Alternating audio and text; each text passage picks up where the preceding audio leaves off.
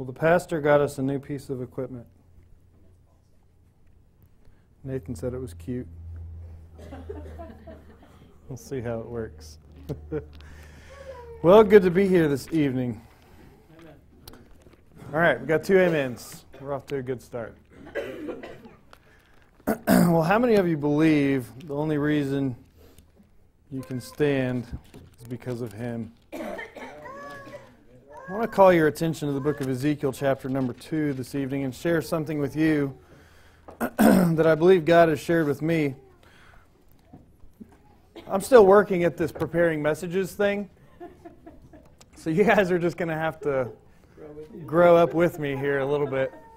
Now, there's a lot of times I'll sit down to prepare a message, and it seems like the Lord's just feeding my mind, and I'm just getting point after point, and it's all coming together. And then there's times where I feel like it's the whole Bible. It's like I just keep getting off on this and getting off on that. And I spent a number of hours yesterday trying to work this out. And after several hours and no success, I finally just got up and I told my wife, I said, I figured out that the Lord just wants me to stay up late at night and work on this stuff because I tried to get it done early ahead in the day and no success. Well, the book of Ezekiel, chapter number 2, I want to share really just one verse. And I think this is probably the beginning of a series. I kind of like the idea of a series because it helps me focus my teaching. So this might be kind of keep me on point. But this is something that the Lord shared with me. And really, I'm just sharing with you a sermon that I've already had preached at me. And so, human nature being what it is, I assume if it's working on my heart and on my life, I think the Lord could probably use it in your life as well. There is something, every once in a while you just get taken back. You kind of get taken back to your childhood or something happens, sometimes even smells or something, and it just kind of takes you back. Well, I had that experience when I was reading this passage of Scripture, and I could almost hear my Father's voice taking me back into a simpler time. And when we get here, maybe you'll see what I mean. Because I want you to read this verse, first of all, with your physical eyes. But then as you read it again, I want you to use your spiritual eyes. And let the Spirit speak this to your heart, just as if, as our pastor has often said, that this was a letter that's written just to you. And see if you don't see what I mean. We have here at the very beginning of Ezekiel's ministry, the Lord coming to Ezekiel to share some things with him. And a great burden and calling that He was going to place on Ezekiel's life. And at this time, Ezekiel didn't really have any idea what awaited him in the Lord's plans for his life. And the Lord had just came to him in chapter 1 and showed him some very wonderful things that we can't really even understand, some of the vision that he saw. And people for a long time have been trying to figure out what was he even talking about, trying to describe, almost as if what he was viewing was really beyond our ability to describe with our limited language and abilities. But he's describing some of these things that he saw, and he saw things that very few people have ever seen. And in chapter number 2, I'm going to read the entire chapter to give you a little bit of the flavor of the passage, and then I want to just call your attention to one verse in particular. In verse number 1 of Ezekiel chapter number 2, it says, "And he said unto me, Son of man, stand upon thy feet, and I will speak unto thee. And the Spirit entered into me when he spake unto me, and set me upon my feet, that I heard him that spake unto me. And he said unto me, Son of man, I send thee to the children of Israel, to a rebellious nation that hath rebelled against me. They and their fathers have transgressed against me, even unto this very day. For they are impudent children and stiff-hearted. I do send thee unto them, and thou shalt say unto them, Thus saith the Lord God. And they, whether they will hear or whether they will forbear, for they are a rebellious house, yet shall know that there hath been a prophet among them. And thou, son of man, be not afraid of them, neither be afraid of their words. Though briars and thorns be with thee, and thou dost dwell among scorpions, be not afraid of their words, nor be dismayed at their looks, though they be a rebellious house. And though thou shalt speak my words unto them, whether they will hear or whether they will forbear, for they are most rebellious. But thou, son of man, hear what I say unto thee. Be not thou rebellious like that rebellious house. Open thy mouth, and eat that I give thee. And when I looked, behold, an hand was sent unto me, and lo, a roll of a book was therein. And he spread it before me, and it was written within and without, and there was written therein lamentations and mourning and woe. The particular verse I'd like to call your attention to this evening, and the one that kind of just smacked me right between the eyes, is verse number 8. When he says, But thou, son of man, hear what I say unto thee. Be not thou rebellious like that rebellious house. Open thy mouth, and eat that I give thee. And I want you to read that just through a few times to understand what the Lord is asking of Ezekiel. He's coming to him at this early time of his ministry, and he's giving him some instruction. He's going to continue to reveal things to him as needed. And he tells him, open thy mouth and eat that I give thee. I almost got taken back to the dinner table when I was a kid, and your parents are serving up something and it looks a little suspect, probably because it's green. And what did your mom or your dad probably say? Yeah, eat it. Just open your mouth and eat it. Here we have the Lord telling Ezekiel kind of similarly, open thy mouth and eat that I give thee. And as that verse really struck me very hard. And I want you to consider tonight, what is it exactly that the Lord has in your life that He's telling you this very thing? Because my guess is there's something. There's something that He brought into your life that maybe is a little uncertain, maybe a little distasteful even. It's not quite sure that we appreciate what He's bringing to pass in our life. Or we're at least not exactly sure where it's leading or what it holds for us. And the Lord telling us, really calling upon us in faith, just eat what I give you. Just eat what I give you. How many times do we find ourselves resisting what the Lord brings to pass in our life, or resisting the things that God's trying to do in our life? I had a conversation in the way home, and I learned something from my 9 or 11-year-old. She's not 9 anymore. It actually kind of spurred an idea of a message. And someday I'm going to teach that message, but it wasn't meant to be today. But the message was, what's waiting at the end of the second mile? Right? The Lord asks us to obey. He compels us. If someone asks you to go with them a mile, go with them 2. And you know, there's a reason that He tells us to do these things. There's not oftentimes the experience that we could have to the fullest because we never get to the end of that second mile. We never really discover what the Lord really has for His children and His people because we never get there. If He's compelling us to go there, He has something in store for us. Amen. I want you to consider this evening that there are 2 storehouses, okay?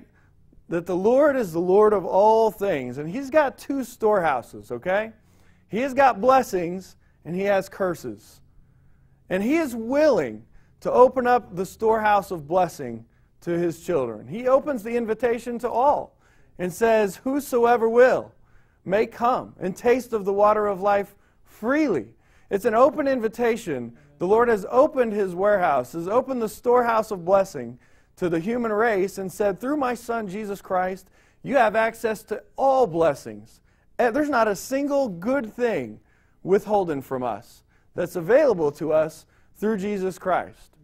So you have the storehouse of blessing that is available to you. There's also the storehouse of curses. And God dispenses those as well. He's sovereign, and He will judge the unrighteous. When God declares a curse, it shall surely come to pass. Have we not lived this? I mean, we've seen it, right? We understand how that works. So of which storehouse do we wish to partake is really the question. We talked in Sunday school this morning, and this lesson goes a little bit hand in hand with what we talked about. We're looking at authority for a couple weeks as it was ordained by God. And there's 2 important things about authority that you should learn. And they are what? I shared them this morning. I just wanted to see if you remembered. Office, right? And jurisdiction. Very good. When you are looking at your life and you are trying to understand how God works in His authority aspect of how He works, because this is how He works, okay? He works through a specific process of authority, and you need to understand how that plays out in His mind. So the 2 questions are this. When faced with any decision or any situation, what is my office and what is my jurisdiction? If we answer those 2 questions, we will solve an awful lot of our gripes and complaints and our problems. You know the parable of the unjust judge? What does the widow do? She continually comes and asks and beseeches. Why? Because there's one who has authority. Right? That's the attitude that we should have. When Paul had the curse in the flesh that he wanted to remove, what did he do? Did he complain about it? Did he gripe about it? Did he tell everybody how hard of a time he had it and why his life was harder than anybody else's life and nobody had ever had it like he had it? No, he didn't do any of that. He said he joyed in tribulation. He had a request of the one who told him, I'm not going to do that for you. I'm not going to answer your request in the affirmative like you want me to do. And Paul said, good enough. You know, he asked, this is the attitude.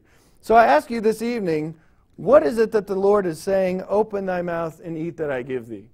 Because I know in my life there's a number of things that if I had a magic Isaac wand and I could just wave it around and make stuff happen, I would probably do a few things a little differently, right? We might change a few of our circumstances. We might change a few things in our tilt the tables in our favor just a little bit, but that's not really in our jurisdiction, is it? God says, open thy mouth and eat that I give thee. He wants to share from his storehouse of blessing. He comes to Ezekiel because the entire nation of Israel was rebellious.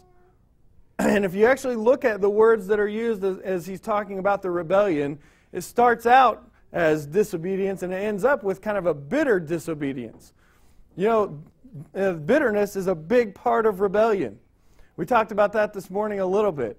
If I'm discontent or bitter about my lot, my office, and my jurisdiction, I might seek someone else's. Right? I'm kind of throwing it back at God's feet and saying, it's not good enough. I want something else. Bitterness is a problem we need to address. So Ezekiel's being commissioned, and he's being warned against being rebellious. Being rebellious. What is the revealed will of God in our life, and why is it that we struggle with obedience? Why is it we struggle with accepting authority? It's because of our carnal nature, our flesh, right? I believe, I'm going to say this very bluntly and frankly. You see this room, you see how it's not full? Why is this room not full? Because the world is full of rebellion. People do not want what God is offering them. It's not important to the average Joe in our society what God wants from them in their life. What's important to them is what they want for them in their life. Okay, so this room is not full because the world is full of rebellious, stiff-hearted people. The caution God gives us is to not be stiff-hearted. Do you know there's just as many stiff-hearted, rebellious Christians as there are stiff-hearted, rebellious, lost people? Ask yourself, have you ever heard something from the Word of God that you've continued to live in disobedience to? I mean, the Spirit comes to us and compels us through that still small voice and says, you need to listen. And we don't because we're rebellious. Oftentimes you read through the Old Testament, what do you find in the prophets is that the prophets themselves identified with the sinful nation. He said, we have sinned, right? In Christianity today, we seek to set up a kind of a partition that says, you know, well, I used to be a sinner, right? I used to be lost. And certainly there's things that have changed. But let's not kid ourselves into believing that we don't need repentance in our time. Repentance is a very real need. Right? So rebellion is something that we need to understand. How do we understand rebellion? Well, you'll learn more about it in Sunday school next week. But we understand rebellion by understanding authority. Because when we subvert the authority that God has put in our life, we are rebellious. We're choosing another path other than what God has revealed for us. And the world does that on a regular basis. And even children of God struggle to understand, just like King David, why does it seem like the wicked prosper in their way? And why is this room not full? Why is the ball field down the street full of hundreds or thousands of people, but God's house sits sparsely populated most times day in and day out. Why should this be the case? It's because of rebellion. We do not understand or believe the truth of what God says. And the reason we continue to live in rebellion is because we do not believe the truth of what God says. God has over and over again in His Word revealed the consequences of rebellion, right? And yet we have seen in this church, generation of young people come through these doors for years and go out into the world choosing to live as they please, believing the deception and the lie that I am not accountable to anyone now. I'm an adult, I've come into my own, I get to make my choices for myself, and no one's here to hold me accountable. That's a lie of the devil. There is accountability, and you one day will stand before that almighty judge, and He is going to certainly hold all of us accountable for every decision we made. Why did you not make attending my house a priority? Why were you content to live in rebellion and allow your family to suffer? Why did you bring the storehouse of curses upon you and all of your family and deny them the blessings of my love and deny them the blessings of my word and deny them the blessings of everything I have for them in Christ by choosing to live selfishly and wickedly and ignore the truth of my word? One day those questions will be asked. And they'll be asked of you and they'll be asked of me. Why did we choose, knowing what we know, to live the life that we lived? Because we will be held accountable for everything that we know. The books will be opened, and none of this is a mystery to anyone in this room. Right? It's here. It's been revealed. It's manifest. Eat that I give thee. Are you willing to eat and partake of what the Lord has for you? Are you willing to do what is necessary to be spent for others, that they too might experience the love of Christ? Are you willing to deny yourself and to get on board with the ministry that Christ has for each of us and to say, I'm going to follow His footsteps? When we get to we're going to go to John 15 at the end of this lesson here tonight, but before we do, I want to share a couple thoughts. If you go through this passage of Scripture, really the Lord is preparing Ezekiel because He's going to commission him to go. He's saying, before you go, I need you to make some commitments, right? Now, we seldom use the word commitments nowadays because we're not too fond of the idea that we could be committed to something and be expected something of us. But this is what the Lord is doing. And as of yet, He hadn't even revealed to Ezekiel what was going to be involved. He simply said, there's some things you need to do to prepare yourself so that your heart is ready to partake of what I have for you. Let's take a look. There's a few things He shares through this chapter. In verse number 1 of chapter 2, and you'll have to just bear with my voice this evening, it's a little scratchy. He said unto me, Son of man, stand upon thy feet, and I will speak unto thee. Let me ask you this question. Now we'll read the second verse and we'll find that the Lord brought this to pass Himself. But do you believe that the Lord would have spoken had Ezekiel refused to stand? You see, we wonder why we don't see the Spirit of God move anymore. And I think it's because the people of God seldom move anymore. We have become content. We have become complacent. And we have gotten comfortable with our situation. And this is exactly what God is saying. He's saying, I don't want you to be comfortable. You're going to stand up and let's have a talk. It'd be like me saying, let's all stand for the entire service. Would that be very comfortable? No, but what God's saying is, I want you to get comfortable being uncomfortable. Does that make sense? God wants you to get comfortable being uncomfortable. And He tells Ezekiel, I want you to stand up. A simple thing, but demonstrates a willing heart and obedience. I have seen Christians get such a bad attitude over the dumbest, smallest things that have been asked of them. And they become bitter, and they become angry because they don't want anything to be asked of them. They don't ask anything of me in the service of Christ. I'm here so Christ can serve me with His blessings and take me to heaven when I die, and that's it. That's a false gospel. If that's the gospel of which you have believed a false gospel. And it's time you get in the Bible and learn of the true Christ and His gospel. Because that's not the gospel that He taught. He said that you will pick up your cross and you will follow me. And then I will be your shepherd and you will be my sheep. If you don't believe that, you have believed a false gospel. God wants us to be comfortable being uncomfortable. Paul in 2 Corinthians 12:18 says, "For this thing I besought the Lord thrice, that it might depart from me. And He said unto me, My grace is sufficient for thee." Let me ask you this question. If we had things our way, how often would we experience the grace of God?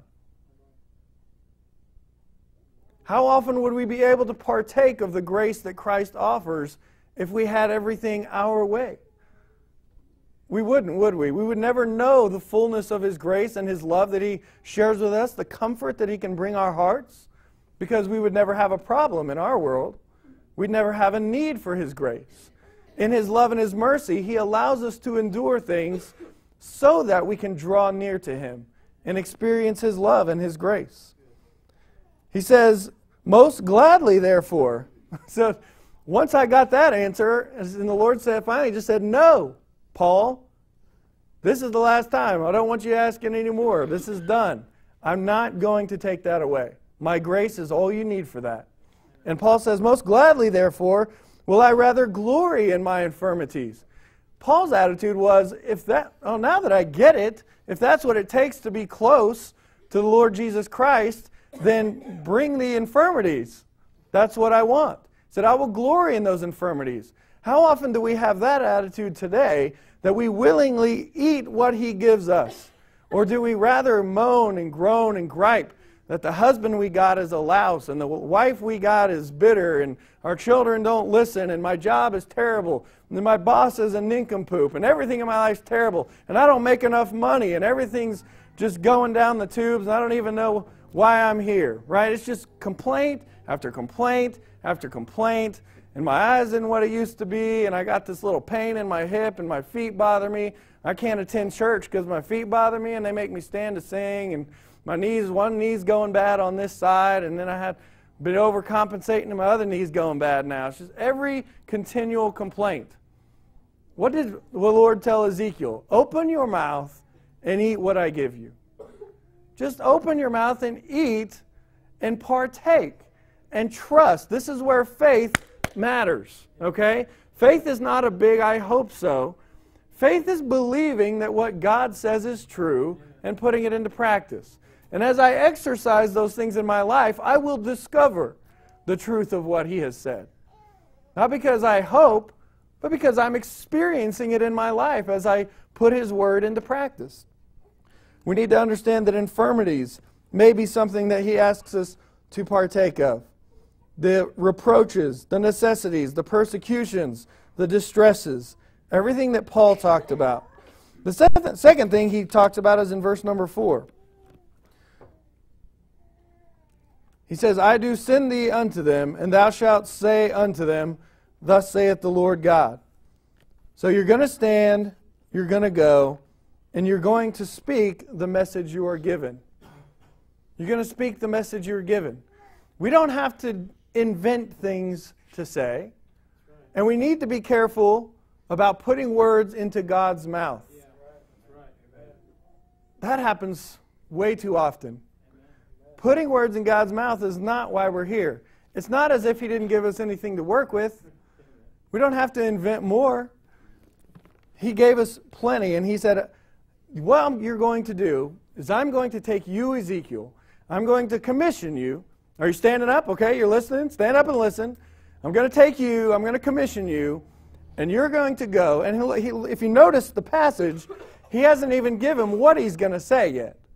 He just says you're going to go and you're going to speak, "Thus saith the Lord." What He's telling him is, I'll give you the rest as you need it, but what you need to know right now is I'm sending you to speak my word. Not to speak your word, to speak my word. The wickedness of man's heart is great. And there are a lot of people professing to follow Christ who spend a lot of time trumpeting their achievements and their righteousnesses and their successes and their overcoming. None of that is our own. If there is any victory, if there is any overcoming, if there's any grace, if there's any successes, it's all of Jesus Christ. And what we need to focus on in our messaging, which I know is a big hot button topic these days, and it's important. You need to understand your messaging because you have been given a message. And the message is this. It's Jesus Christ. He's the one who's coming to judge. He's the one you need to make peace with. Not me. You don't need to live up to meet my standards. My standards are garbage. I try my best to understand what the Lord would have of me, and I seek to understand His will for my life. But my standards are nothing. My standards are filthy rags. I'm not going to judge anybody. I'm going to stand accountable to the Lord Jesus Christ, just as each and every one of you. Some of you in this room are going to stand accountable for other people before the Lord Jesus Christ, as in your wives and your children, and how did you conduct yourself, and how did you lead your home, and what kind of godly example were you, and what kind of environment did you provide for your family? Did you put as much tender love and care into the environment for your family as God put into the creation when He put you in it? Those are the kind of things that we are going to have to be accountable for. Our message should be His message, and His message is clear. It's the Lord Jesus Christ. Repent, for the kingdom of heaven is at hand. We don't have to get off into the little nuanced areas of our best performance. You ever notice how a lot of Christians that they want to talk about things where they excel, right? If I don't have a problem with alcohol, I can get up and rail against alcohol till the cows come home. Why? Because that's not a weakness for me. I don't have a struggle there. We just need to take the whole counsel of God and look at it in ourselves. People say, well, you're being judgmental, right? I think this is a little comical, to me at least. If you're looking at me telling me I'm judgmental, are you being judgmental? Did you just judge me and condemn me as someone who's judgmental? Maybe. I don't know. It's kind of this weird irony between human beings. But we need to take the Scriptures and examine ourselves. And this is what we preach. I love what Brother Harbin said. We preach and we really prophesy to the wind, right? We pray the Spirit to move in the hearts of men as we speak the Word of God, right? Your silent witness will never win anyone to Christ. Your silent testimony, your walk talk's louder than your talk, so you don't have to say anything. That's also a false gospel. It's the Word of God that has the power to save. You must open your mouth and you must speak it, or people will never have opportunity to believe what they have not heard. I believe the Scripture teaches that. So, we're going to teach His message. We're going to get comfortable being uncomfortable. And in verse number 6, probably most importantly, He says, Thou son of man, be not afraid of them, neither be afraid of their words. Though briars and thorns be with thee, and thou dost dwell among scorpions, be not afraid of their words, nor be dismayed at their looks, though they be a rebellious house.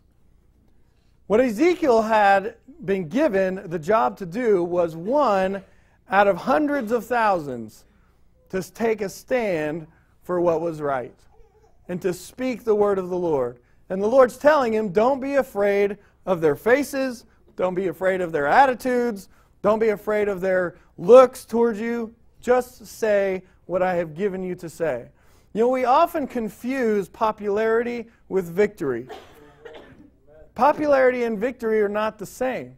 A lot of times the message won't be popular, and we may even buy into the lie of the devil that, well, there's only ever been just a few people believe. I've been preaching the gospel and I've been sharing the testimony of Jesus Christ for years, and there's only ever been just a couple people believe my testimony.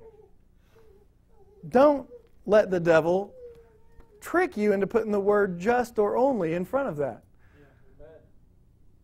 I want you to consider the value of what one soul's worth. The Bible says that all of heaven rejoices at the repentance of one sinner.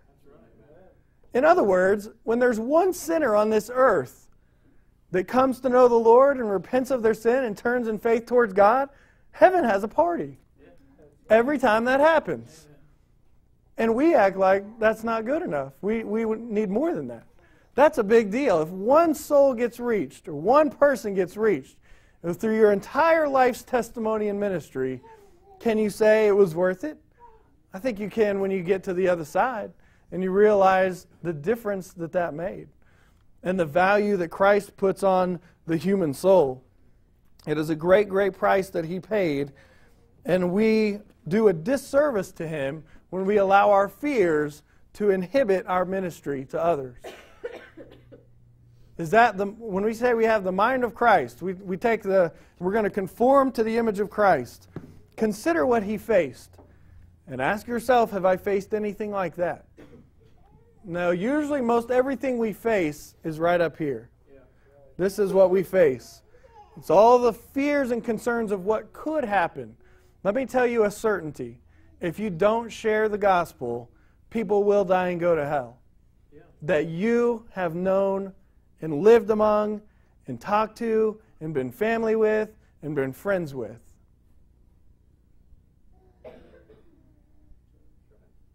Does that make sense? People that all of us know are going to stand at the judgment one day, and maybe they're going to be looking across at us as the sheep to the goats. And they might be looking over here and saying, really? You're over there with the sheep? You never said anything to me. We were neighbors. We were family. We were cousins. I'm your aunt. Who knows? But all of those people will be in one of those two camps. Is it worth being uncomfortable? Is it worth getting out there a little bit and being not afraid? Last thing, and I said the last one was probably most important. It's not. Verse number 8 is most important. But thou, son of man, hear what I say unto thee. I want you to stop and consider how many voices are in this world. How many voices are in this world trying to get your attention, vying for your attention, vying for your heart, vying for the hearts and minds of your children? The world is full of voices. It's full of voices. Who are you listening to? Who are you listening to? Try the spirits, the Bible says. You make a decision to lay out a church, who are you listening to? You make a decision to spend the Lord's tithe at Burger King, who are you listening to? You make a decision to flip over to that country music station, what voice are you listening to? When you make a decision to spend your money at the movie house, what voices are you listening to? When you make decisions in your life each and every day, there's all kinds of voices, and it's not any small coincidence that the world is full of all kinds of things to keep your attention. Just going to keep you saturated, right? The stupid little phones. I mean, good grief, it's a little weird and creepy. I thought I slipped into a bad movie the other day when I was driving down an intersection, and I was in the turning lane, and I drove past 9 drivers in a row, all staring at their phones. It was like some kind of weird movie where everybody's just sucked in, can't escape. Who are you listening to, kids? Falling asleep in church, and then you can't wait to get together after church and look at the latest meme on your phone or whatever stupid thing? What voices are you listening to? You need to understand there's more voices in the world competing for your heart and mind than just the Holy Spirit. If you want to hear the Holy Spirit, it might take some effort on your part. You might have to participate in the process. You might have to get engaged. You might have to actually get in the Word. The Lord says, hear what I say. What is contrary to hearing what He has to say? It's rebellion. He says, hear what I say, be not thou rebellious. Be not thou rebellious. There is more, if we could ever understand the sum, and I think really this is probably the biggest issue of our time in churches. The biggest issue in our time in churches, hands down, is rebellion. The reason, do you think God is going to move and bless whenever we have so much rebellion in our hearts and in our lives? I find it hard to believe. He's going to have to move and do a work of repentance. If we could understand God's plan for authority, it might help us understand our rebellion a little better. the murmuring and the complaining. Why did Aaron's rod ever bud? As a testimony against the rebellion. It was a testimony against the rebels, the people who would not accept God's authority. And that was part of the testimony.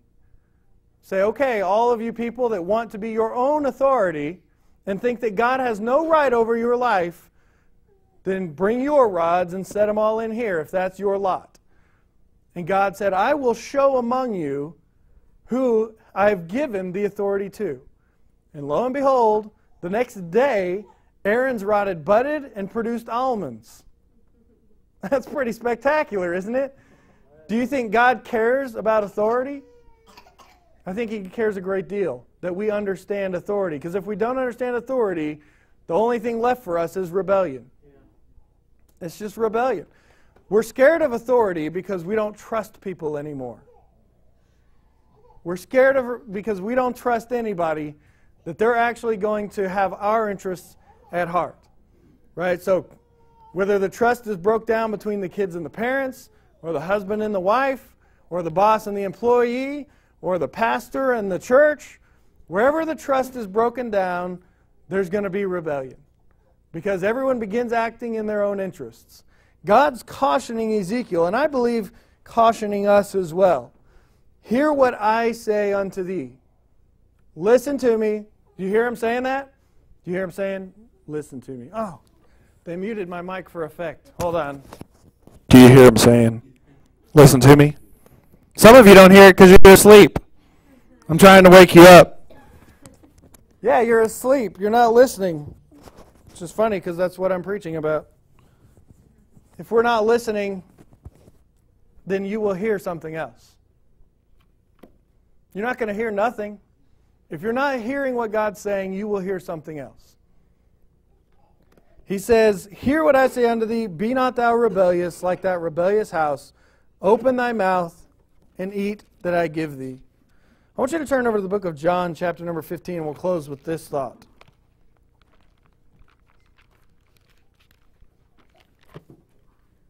Make a note of that. Sometimes I want to use these.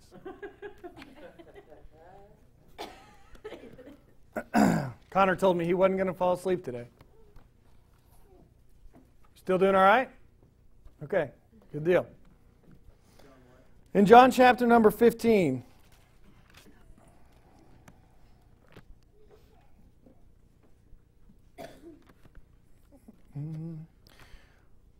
I want to share with you a thought that I hope and I believe will go beyond what you've probably thought as it relates to this passage ever before. It may. I want to share it with you. In John 15, verses number 8 and 9. The Lord speaking, He says, herein is my Father glorified, that ye bear much fruit. Okay? You with me so far? The Father's glorified by your life bringing forth much fruit. So shall ye be my disciples. In verse number 9, as the Father hath loved me. You with me so far? This is big. As the Father hath loved me, okay, so have I loved you. Continue ye in my love. Okay. This is what I want you to consider in light of our context of eat that I give thee. Okay? We're the branches in the vine. How do the branches get fed? From the vine. Okay? Do the branches have a lot of say-so? No. You're not going to have a lot of say-so, but if you want to be alive, you stay in the vine. So you're going to eat what the Lord gives you to eat. Spiritually speaking, eat that I give thee, okay? Open your mouth, eat what I give you. Enough with the murmuring and the complaining and the whining. It's time to grow up and be a man. Eat what I give you. I've got a purpose. I've got a reason. Just trust me. He says, as the Father hath loved me, so have I loved you. Continue ye in my love. Ask yourself this question. When he says, as the Father hath loved me, reflect on that for just a minute and ask, what did that look like? Ask yourself what it looked like for the Father who loved the Son. What did he do and ask of him in that relationship? The Father who loved the Son went to the Son and asked him to eat what he gave him. He said, this is not going to be easy, but if you eat what I give you, something better is coming. I've got something waiting for you. There's a joy set before you. I've got a people for you to redeem. I've got a people for you, and they'll be all your own. I want to give them to you. But in order for me to give them to you, you're going to have to go and pay the price. Jesus Christ talking to his disciples saying, even as the Father has loved me, okay, the same way the Father's loved me, this is how I have loved you. If you go down to verse number 16, he makes an interesting comment. He says, ye have not chosen me, but I have chosen you, and ordained you, that ye should go and bring forth fruit. Why? Why would the Son desire for his disciples to bring forth fruit? We just read the answer in verse number 8. Herein is my Father glorified. You see, who does the Son love? The Son loves the Father. And he knows how much the Father loves him. And he's saying, I'm not going to go through all of this for nothing and have nothing to return to my Father. Because I know how much my Father loves me. And so, since he loves me, I'm going to make sure my disciples bring forth much fruit, because that's how he's glorified.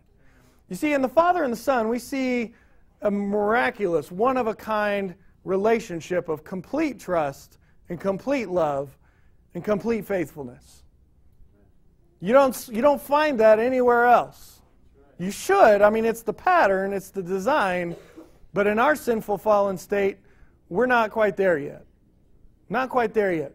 But Christ is saying that's the relationship I have with my Father. And he said, guess what? Just the same way the Father loves me, I have loved you. In that context, what is he asking his disciples to do? He's asking them to give themselves. He's saying, continue ye in my love. You must give yourself. You must. You must give yourself the same way that the Father gave me. Continue ye in that. Can you handle that? This is almost when you expect the disciples to just stop and say, this is a hard saying. You know, like, are you asking me what I think you're asking me? Because I know you said the Father sent you to die for others. And now you're saying that just the way he loved you, you love us that much? Yes, that I want you to go and do that. Right? Continue ye in my love. Are you willing to eat that I give thee? Are you willing to eat that I give thee? This is the question of God to you. Go back to Ezekiel. Don't read it with your eyes. Read it with your heart. And ask yourself, am I willing to eat what I am given? It struck me like a ton of bricks.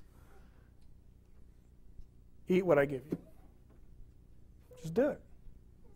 And leave the rest to me. Trust me. It's my message. It's my work.